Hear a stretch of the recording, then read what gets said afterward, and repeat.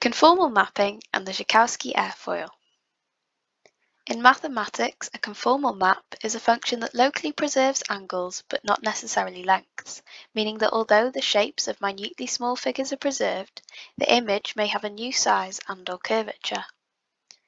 The Joukowski map, W equals Z plus 1 over Z, is a well-known example of a conformal function.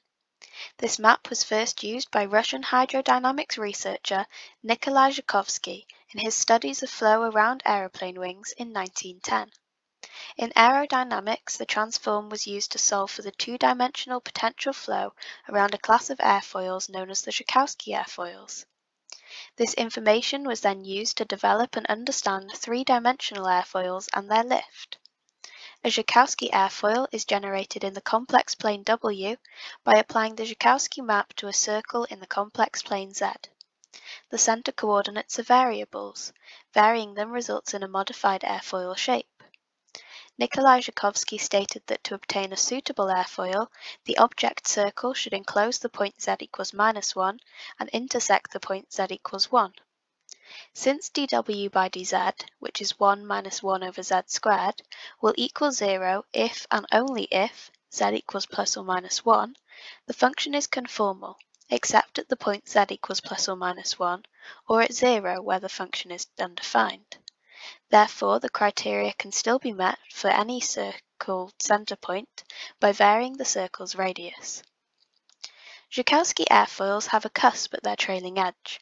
A closely related mapping, the Kalman-Tress transformation, generates a much broader class of airfoils by controlling the trailing edge's angle. I chose to look into the Joukowski airfoils instead, as this was the original mapping. To find the general Joukowski transformation, we must first let z equals u plus iv. If you would like to work through this yourself, pause the video now and play the video again when you want to check your workings. Otherwise, continue watching and we'll work through this together.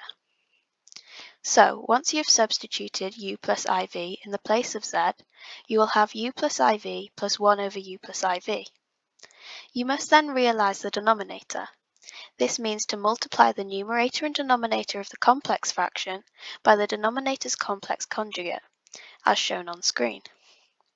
The next step is to group the real and imaginary parts, and then simplify both parts.